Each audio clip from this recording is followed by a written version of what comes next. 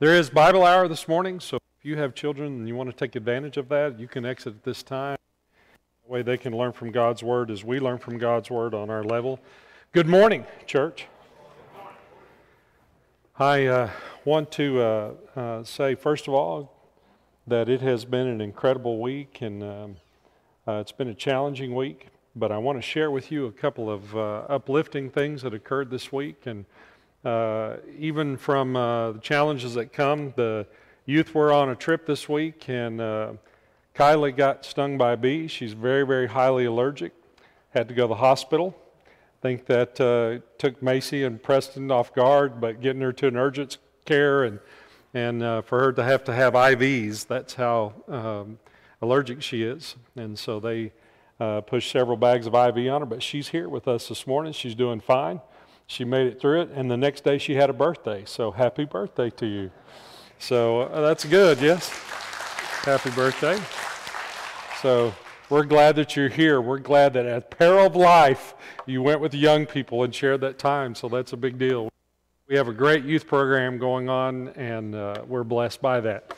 Another thing is that, now I didn't ask permission this morning because I know I probably would have been told, Ella Mullins was baptized into Christ yesterday, and so we're excited about that. And she's in children's worship, helping Bible hour. So probably to avoid all your hugs, I imagine, quiet she is. But we're excited about that. I know Mom and Dad were excited about that, and the family that were here with us yesterday when that occurred, and so we're blessed in many ways with that. Today we're going to get into God's Word, and I have a special lesson for you this morning. We're going to talk about, first of all, Happy Father's Day to you. All of you fathers who are out there, and some of you young guys, would you grab these baskets? All fathers, I want you to raise your hand. We have a gift for you this morning. And so we need a few guys to help pass those out if they will. 2 or 3 guys over here. If you're dad, hold your hand up. And this is a message from your wife. You need a breath mint, by the way. No, I'm just kidding.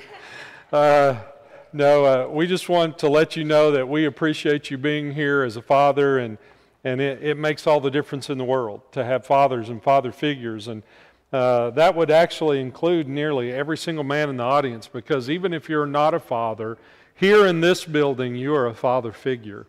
And that makes a difference in the world too, because it is important to look at those things. So we want to make sure that all of you get one of those gifts this morning and be reminded of how important your role is in this church and in the world. I started putting the service together this morning, and on Mother's Day I had a really great little video that I showed, and I found one for Father's Day, and I watched it a couple of times, and it was a little bit longer and stuff, and it hit me as I started to put it in the computer system. As fathers, what can I do for fathers to lift you up and make sure that you have a good day? And my thought was, make sure they get out early. Amen. There we go. So cut the video, no video. We're just going to have a short lesson this morning to lift you up and challenge you a little bit, and then the time will be yours. So happy Father's Day to you. Being a father is an important thing. One more announcement. Anybody else left? We still have plenty of gifts. Anybody didn't get one? All right.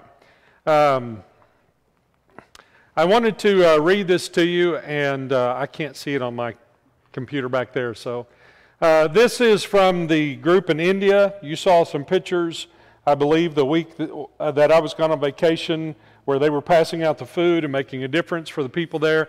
And this is the end of a long letter that he sent to us.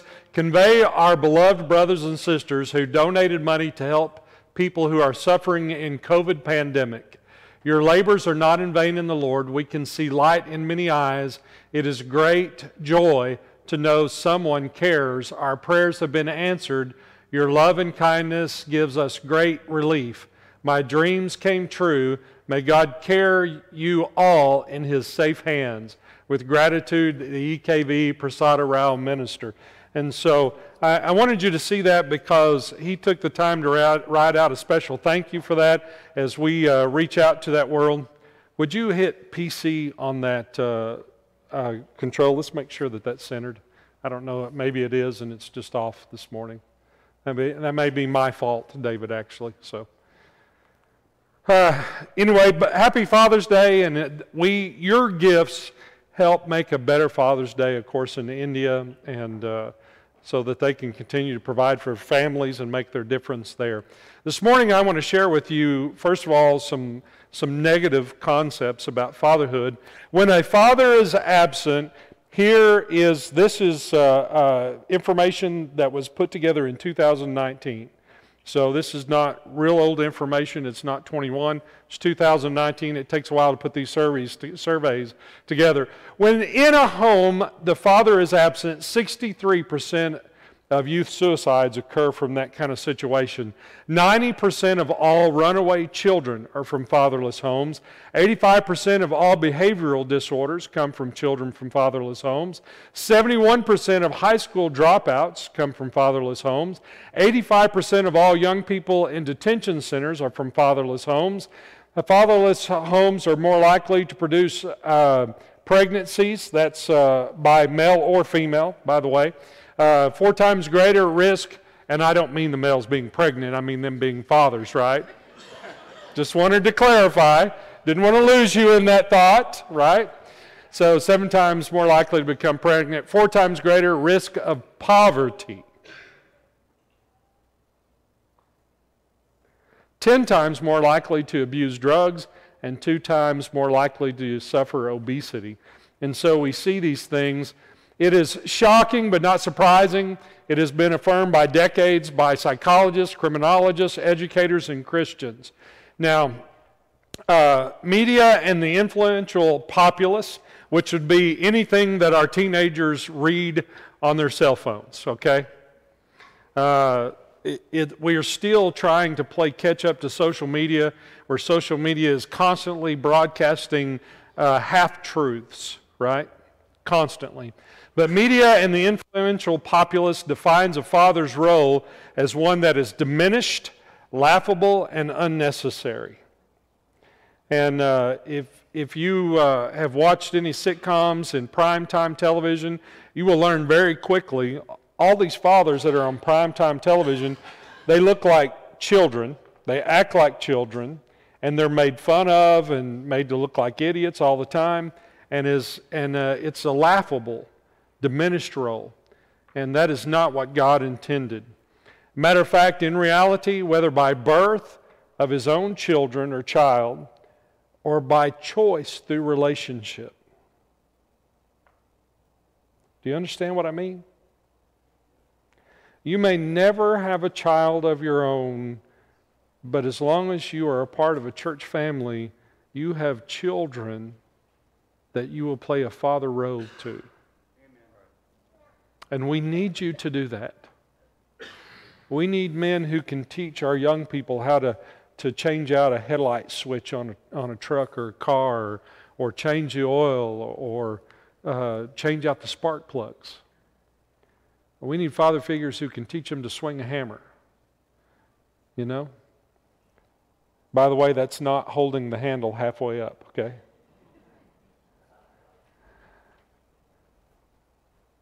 By choice through relationship, his role is one that is influential, powerful in building the future. And it's important for us to recognize that. And as fathers, we need to be reminded that the greatest and strongest legacy that you can ever set in place is the one that occurs through your children. What do you leave to your children? And we know that from history, from our lives' years, and those of you like me who have had a father pass away, to sit there, what I say, what I share about my father is his legacy to life, to what he was able to accomplish. And my father, in his shortcomings and fallacies, was an incredible Christian man who devoted his life to the church and the message of the gospel. He was the greatest personal worker that I've ever known in my life, not just because he was my father, but because of his abilities and the hours that he spent. And I remember going on Bible studies with him, and he would use the old Jewel Miller film strip. Now, young people, you have no idea what that is, and that's okay. But the old Jewel Miller film strips, and he would start it to play, and he would stop it and say, right here, you probably have this question, and let me answer that for you. And he would answer that question, then he would start it again and play a little while, and he would stop and say, here, do you have this question? I often have the... He knew the questions that people were going to ask based on what the film was presenting. Because he loved to teach people about the difference that Jesus Christ could make in your life. The strongest men in the world have nothing to do with their physical abilities. It has to do with their ability to stand tall on what they believe in.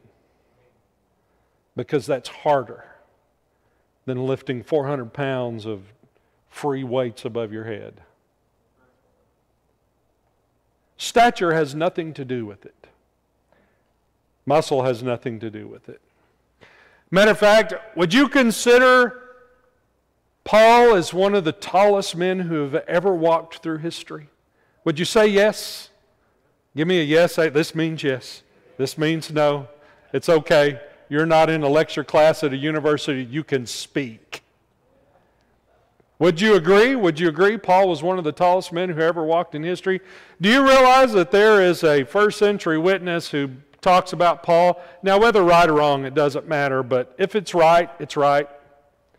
And he said he was surprised when he met Paul, that Paul was a short man, that he was about 4'8" tall, and that his dark hair had a red tinge to it from being in the sun, and that he had a bald crown and very bowed legs. And I love this one. I understand. You don't have to laugh at this. A unibrow. Now, that ain't funny. No.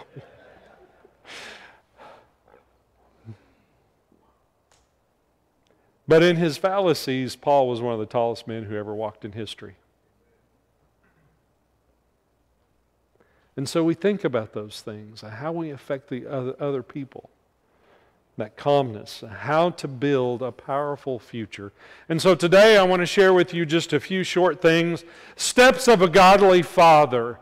How do we as fathers make a difference, and as we as chosen fathers make a difference in the lives of those that we come into contact with. And so the first one is, a father always steps forward to grow in the Lord. He steps forward to grow in the Lord. 1 Timothy 6:12, fight the good fight of faith, take hold of the eternal life to which you were called when you made your good confession in the presence of many witnesses. Fight the good fight. Stand when others won't. Be on the things that God has set before us, the tallest man that you can be before the world who is watching you. And that gives us incredible opportunities to make a difference on Facebook and social media and at our job places and even at the local restaurant or someplace like that. By the way, if you're wearing gentlemen, if you're going to lunch today, and I don't see any of our t-shirts with the logo on it, I just want to remind you, if you go into a restaurant with a t-shirt with one of our logos on it, don't leave 50 cents or $1 tip. Cheapskates. Remember that you're representing us as a church.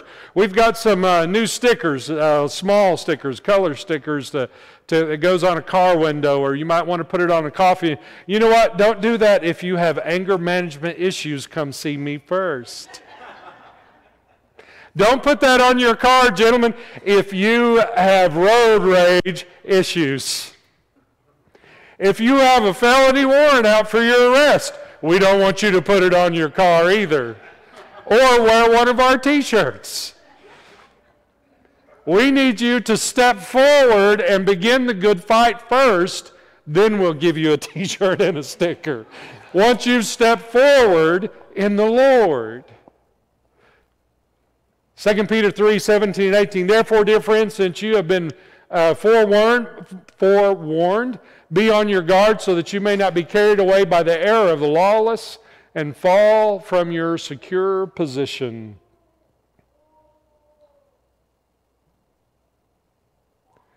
You know, I have sat in my office and visited with people whose fathers were abusive. And I see the results of that abuse. And it can last a lifetime. I told my wife when we were younger, we had our first big fight. And I was pretty mean, in that even. And I turned to her and said, I've never been so disappointed in somebody in my entire life. And of course, what'd she do? She started crying, which is exactly what I meant to do. But true love doesn't do those kind of things, and I had to apologize and make it right. And I'm glad that my children were not old enough. My children weren't even here yet, but I'm glad they weren't, that they didn't see their father make an effort to manipulate his wife like that. The world is a lawless place, and it gives to us, as far as God's law, right? And it gives to us the picture of fathers that is 100% incorrect.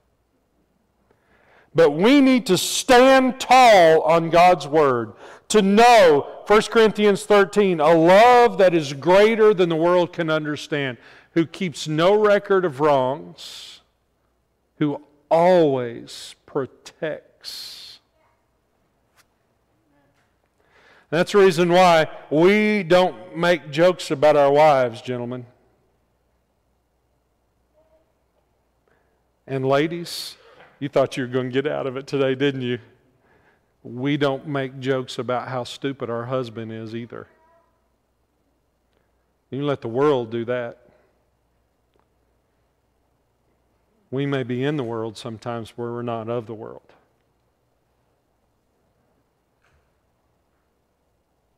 Because if we're carried away by error of the lawless attitudes of the world, we will fall from our secure positions.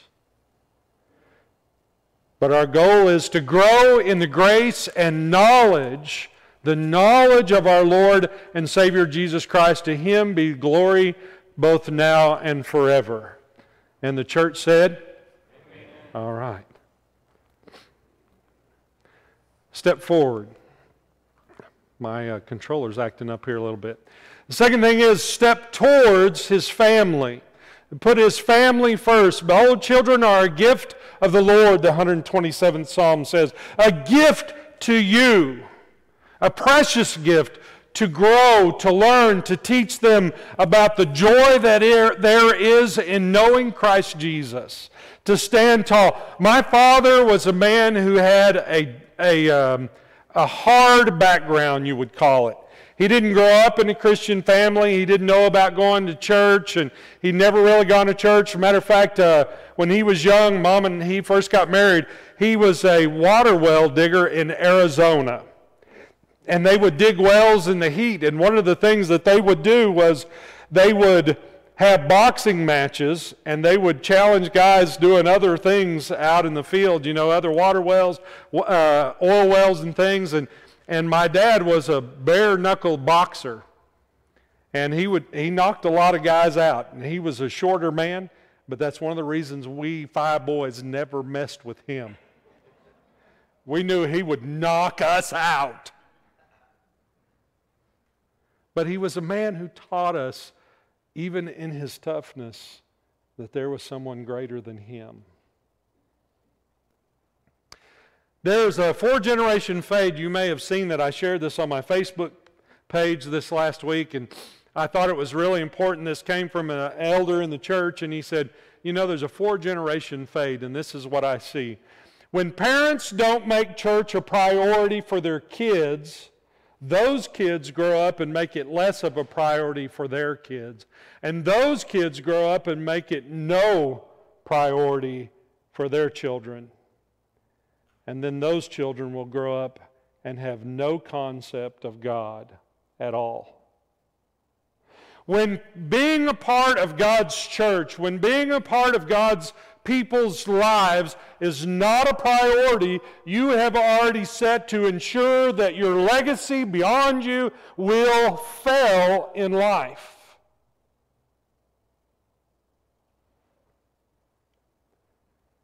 And that's hard, isn't it? 1 Timothy 5, 7, and 8. Give the people these instructions so that no one may be open to blame. Anyone who does not provide for their relatives and especially for their own household has denied the faith and is worse than an unbeliever. So we have to take a look at that and see, what are we providing for our household? Are we taking care of our family members? That is priority number one. That's our responsibility as family members, to take care of those who are around us, to ensure that they have the things they need for life. And by the way, there's not a qualifier here if you get along with them. Wouldn't that be nice? Got some family members I care not to see ever again. I do. But if they call me, I will provide for them whatever they need to survive. Now, most of those family members is because they've chosen not to follow Christ. They've chosen a worldly way, you know. They can't figure out why they're broke all the time, but they always have money for beer and cigarettes. Why is that? You remember that statistic I just put up about fathers being absent? By the way, a father can be physically present and still absent at the same time. So we must be present as we provide for our families. Next, we need to step into the world so that we can shine. Therefore, if anyone is in Christ, the new creation is come, the old is gone, the new is here. All this is from God, who reconciled us to himself through Christ and gave us the ministry of reconciliation. Does this sound familiar? Yes? I've only used the scripture about 3 times in the last year because it's incredibly important.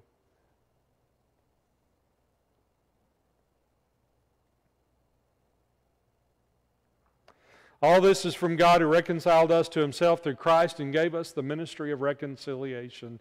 That God was reconciling the world to himself in Christ, not counting people's sins, and he has committed to us the message of reconciliation. We are therefore Christ's ambassadors, as though God were making his appeal through us. We implore you on Christ's behalf, be reconciled to God.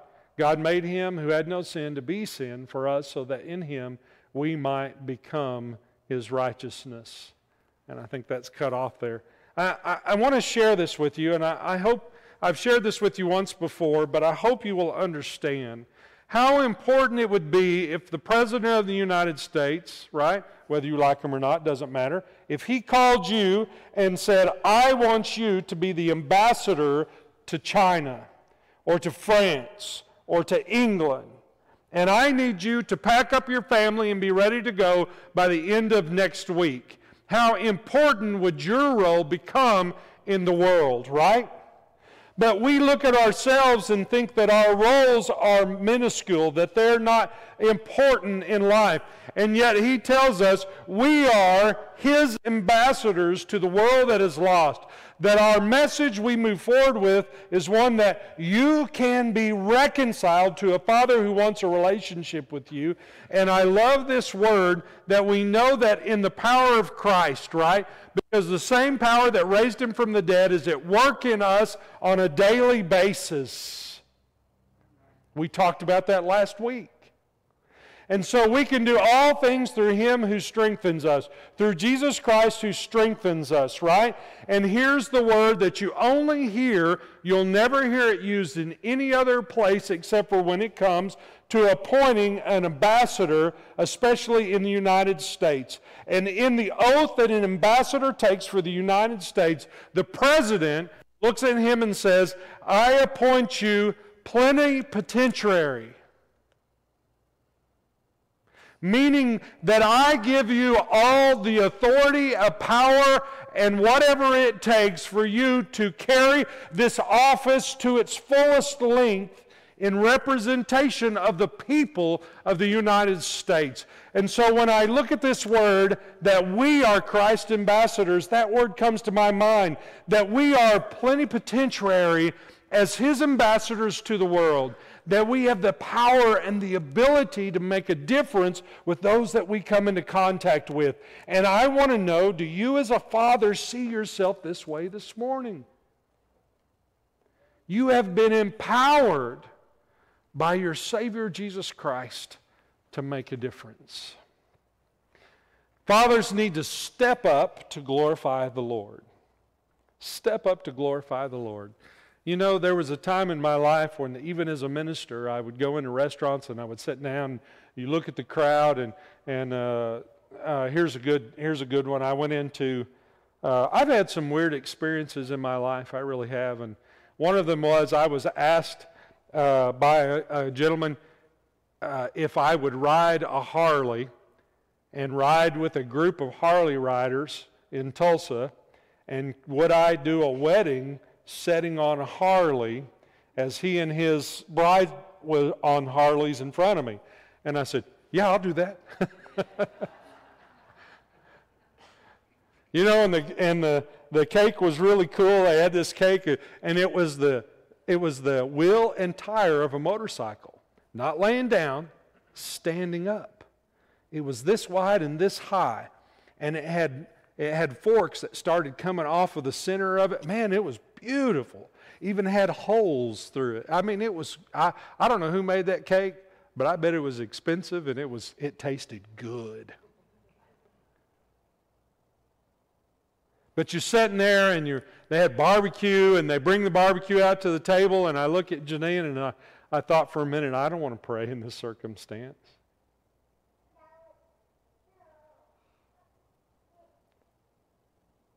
And I looked up, and there was a guy in the corner, had a biker's vest on, and it had a cross on the back of it, Bikers for Christ. And I thought, you big dummy. This is your opportunity to glorify the Lord. Where are your opportunities, fathers, to glorify the Lord? You know, I said here not too long ago to a small group of members, we were talking about, as we as a church, do we love and let people come in? And no matter what their background is. And several years ago, there was a young man who walked into the church at Sand Springs who was fighting the desire of homosexuality. Hadn't seen him in years, didn't know that. But I walked up and put my arm around him and let him know I was glad he was there. Because we always love the sinner and look for the opportunity to get the sin out of their life. So we look for every opportunity as men to stand tall and glorify the Lord in all that we do. You are worthy, our Lord and God, to receive glory and honor and power, for you created all things, and by your will they were created and have their being. Reminds me of John chapter 1. He deserves just for all the gifts He's given to us in life. And I wonder this morning how many guys are fishing on the lake, haven't even thought about worshiping the Father, that the lake wouldn't be there if God hadn't given it to them. I hope they don't catch anything. Isn't that nice of me? That wasn't very nice, was it? I hope they catch so many they fill their freezer up to the fullest, and next Sunday they'll make it to church. But He is worthy of you taking the time to give Him glory. Whatever you do, do it all for the glory of God, in order that we who are first to put our hope in Christ might be for the praise of His glory. You think there's a theme in God's Word? Don't be afraid, for I am with... I love these verses. Isaiah chapter 43 applies to the Israelites, right? But one of the things that is great about the prophecy of our prophets through the ages is that often he's also talking about today, what we do today as Christians, talking about who we are and what we're going to be. And this is one of those, this 3 verses are just like that. Isaiah 43, 5 through 7. Do not be afraid, for I am with you. Don't we need to hear that today? Don't be afraid, for I am with you. I will bring your children from the east and gather you from the west. Here we go. Now he's talking about us. The children that would belong to the Lord. I will bring them from all over the world to me and gather you from the west. And I will say to the north, give them up. And to the south, don't hold back. Bring my sons from afar and my daughters from the ends of the earth. See, this sermon's not just about fathers this morning. My sons from afar, my daughters from the ends of the earth, and everyone who's called by my name, whom I created for my glory, whom I formed and made. And so I want to remind you of this fact that while we are to be about the gospel, while we are to be about the good news, that our purpose is not the good news. The good news sharing of the gospel of Christ gets us to where we can be who we need to be. That by that sharing we glorify His name. That's why we were created. That's why the opportunity to share the message of reconciliation was handed to us, so that in that sharing of the gospel, that in sharing of that reconciliation message, that God is glorified before all. And so I want to tell you this morning, that as a father, that if you will take these steps in life, that your legacy on this earth will live forever. From generation to generation, as you train up your children in the way that they should go. And this church is incredibly blessed with godly men who are ready to step up and be a father or a father figure for life. And so we thank God this morning. And if you haven't been that father, then it's time to begin the steps that will lead you to a victorious life. One that Paul says we are more than conquerors through Him. It's time to start that. Let's pray together. And then we're going to have an invitation song, and if we can help you set your life right or be blessed by surrounding you in prayer, we want to give you that opportunity. But before we do, let's go to prayer, go to our Father in prayer for our dads who are here this morning. Would you join me, please?